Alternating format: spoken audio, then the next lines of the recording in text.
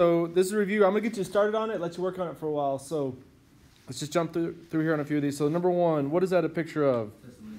That is a tessellation. It's the repeating of a pattern, repeating of that hexagon. Okay, number two says, what's the degree of rotational symmetry? So in other words, how many degrees do you have to rotate it to get it to match back up to what it looked like originally? 360 would be all the way around. You wouldn't have to go all the way back around. 180. 45. So basically, how many degrees would it take this line to get to this line? If you if it was rotating on this point right here, it was spinning on that, how many degrees would it have to turn? 60.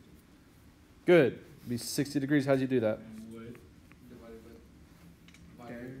Yeah, look, there's 1, 2, 3, 4, 5, 6 equal pieces. So if you just do 360 divided by 6, that tells you that it's 60-degree rotation there.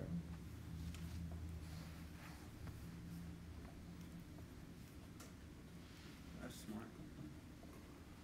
Okay, so you're going to do the same thing on number 5. That's what you're doing here on number 2, telling how many degrees you have to rotate it.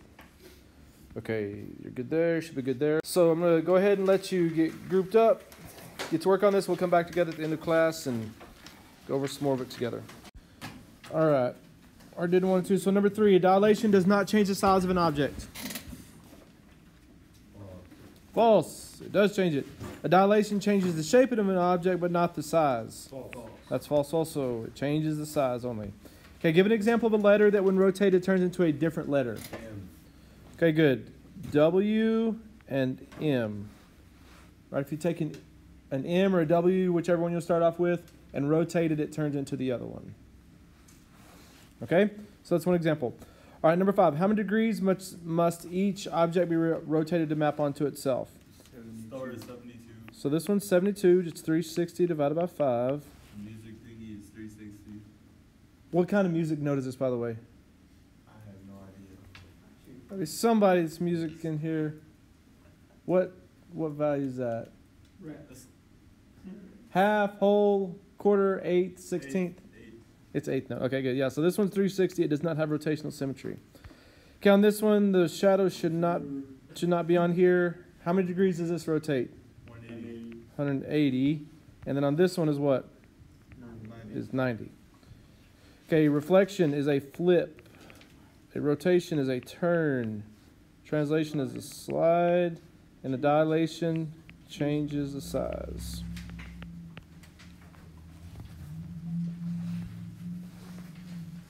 Flip, turn, slide, change the size. Okay, let's flip over to the next page.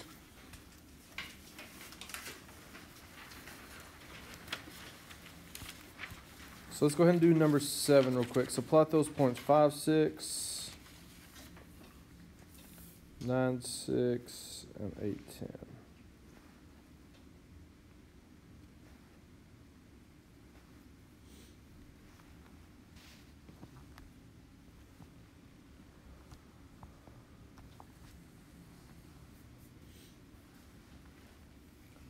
Five, 6, 9, 6, and 8, 10. Okay, now what we're going to do is a rotation of 90 degrees, and I got the rule listed right here for you. XY becomes negative YX. So what does that mean to do? Flip. Well, there's something we do before we flip them. Change the sign on the Y, then you flip the two numbers. So on this one, what is 5, 6 going to turn into? Negative 6, 5. What is 9, 6 going to turn into? Negative 6, 9. And then what is 8, 10 going to turn into? Negative 10, 8. Yep. All right, so let's plot those new points. I think he did. Negative 6, 5. Negative 6, 9. And then negative 10, 8.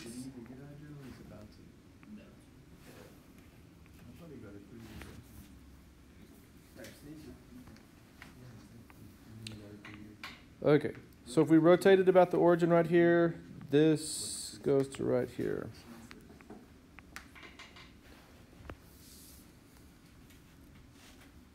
Okay, 90-degree rotation. All right, the rotations always turn what way? It's not on this question, but it's Counterclockwise. okay. Remember, rotations always go counterclockwise. Do you think he sees all those memes?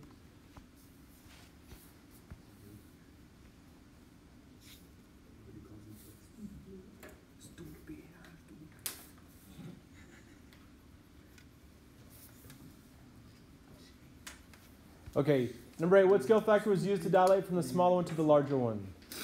Okay, so let's just find sides that correspond. So this side and this side right here. So how long is the side on the smaller one? 2. How long is the side on the bigger one? 4. So the question is to get from here to here. Okay, 2 times something gives me 4. And that's right, it's 2. So the scale factor on this one is 2. 2 times 2 is 4.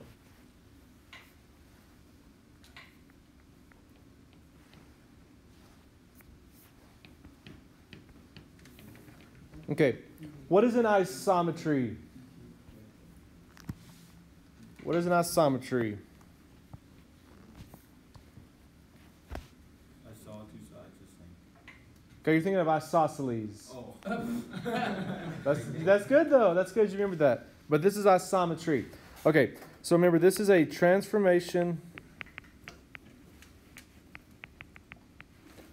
Okay, let me just say it this way. Transformation that does not change what? The size or shape. It's a transformation that does not change the size or shape of a figure. So what are some examples of isometries? What are some of those things that we've done that doesn't change its shape or size? Okay, rotation does not change the shape or size. What's another one? Translation doesn't change the shape or size. Good. And there's another one we did that doesn't change the shape or size. Reflection.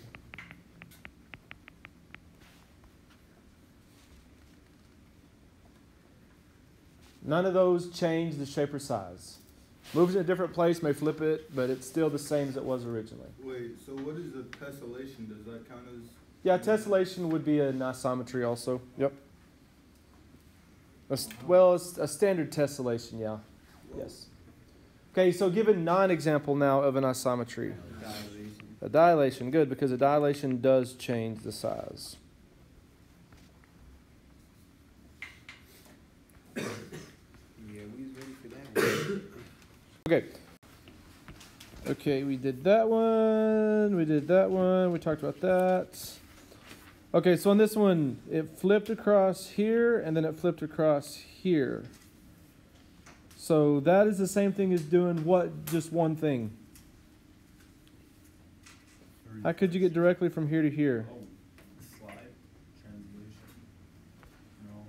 You couldn't do that because it had to... Rotation. Okay, good. A rotation of what? 90 degrees. Of a, there you go, of 180. Okay, the perimeter of a triangle is 39 before a series of transformations are applied. It's reflected across y equals 2. It's translated using that vector. It's translated using another vector. It's reflected across the x-axis, then rotated 90. What's the perimeter of the triangle after all of that? 39. Because all of these are what? None of them are dilation. They're all isometries, right? None of them change the shape or size. Okay, can you tessellate with this hexagon? Yep. So, How you doing that? whoa. You should look at mine. Yeah. I'm just going to turn that just real quick. So something like that. Yes, you can tessellate with the hexagon. Can you tessellate with this pentagon? Yeah. Okay, let me try this real quick. I'm probably about to fail at this, but You got this.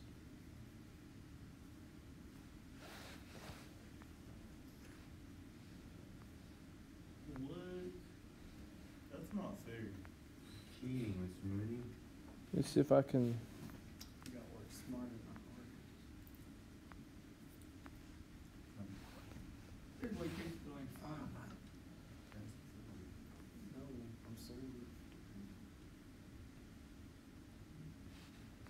Okay. On the screen?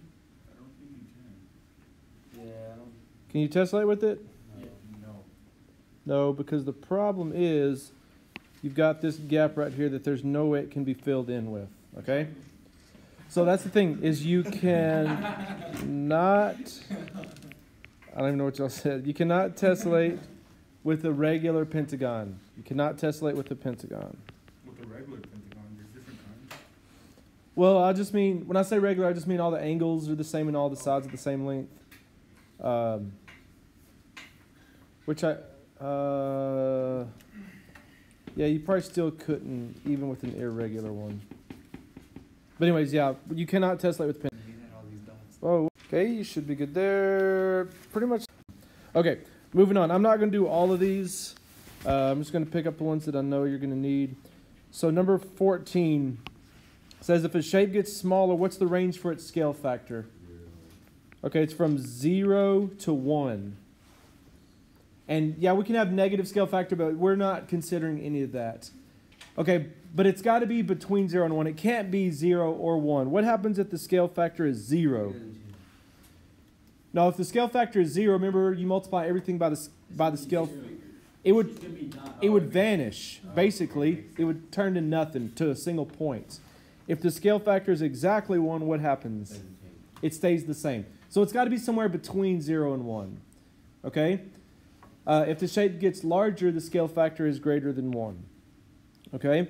So, if the scale factor is 3/4, is 3/4 more or less than 1? It's less. 3/4 is like 75 cents. It's less than $1. So since it's less than 1, is this going to get bigger or smaller? Smaller. This would be a reduction. Okay, if the scale factor is 5/4, which is more than 1, it's like $1.25. That's enlargements. Okay, what about 4/5? That's less than 1, reduction. 8/5 is more than 1, it's enlargement, and then 3/2 is an enlargement. Okay, really, we'll be good without that.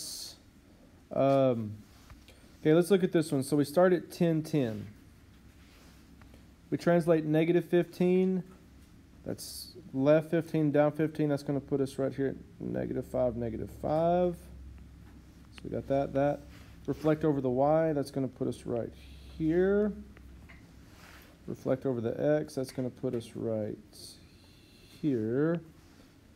Translate -1, 2, 3, 4, 5, 6. 1, 2, 3. And then translate over 1 down 2. So where does that put us at? At 0, 0. You just did that so quick. Like I looked down. Like 1 second. Whoops.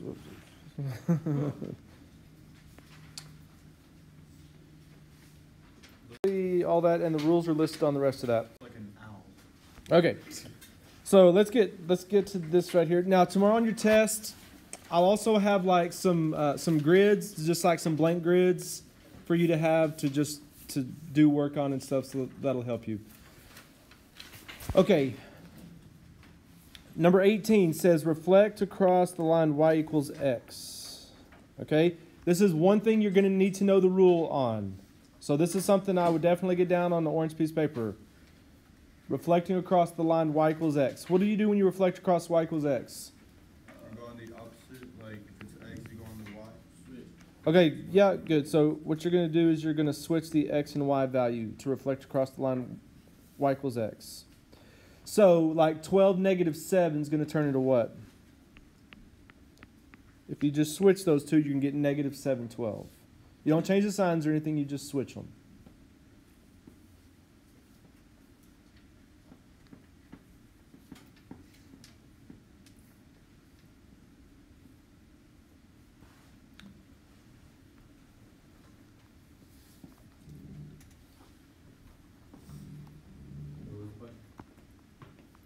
There's no question left to answer right now. I'm just waiting for people to write this down.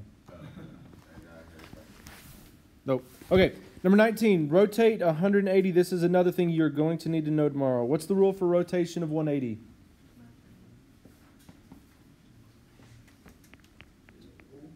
Yeah, what's the rule? Yeah. Yep, you just change the signs. So negative x, negative y. So what's going to happen in negative 7, negative 5? You just change the signs. It's going to be 7, 5.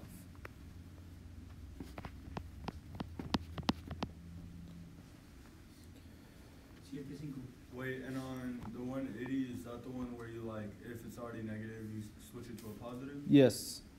Yep, you just change the signs. If it's negative, it becomes positive. If it's positive, it becomes negative.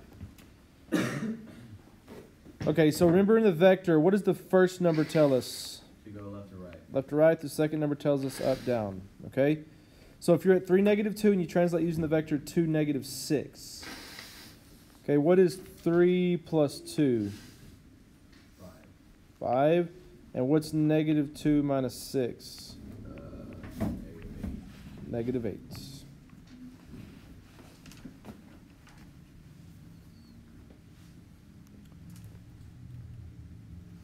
Okay, and then one more thing I want you to get down. This is not on here, but let's write this down at the bottom. Rotate 90 degrees. So let's say you rotate the point 7 or negative 7, 8. 90 degrees. What's the rule for a rotation of 90? Switch to y and x, x and y. Okay, we're going to switch them. We're going to do something before that, though. Negative. Change the y to the negative. Change the y, so it's like this, negative yx. So you change the sign on the y, then you flip them. So what's going to happen to negative 7, 8? Negative 8, 7.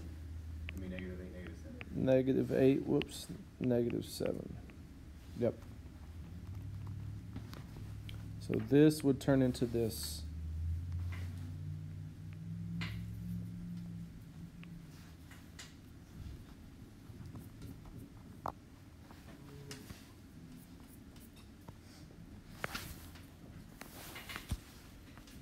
All right, your test will be tomorrow, so make sure you're prepared.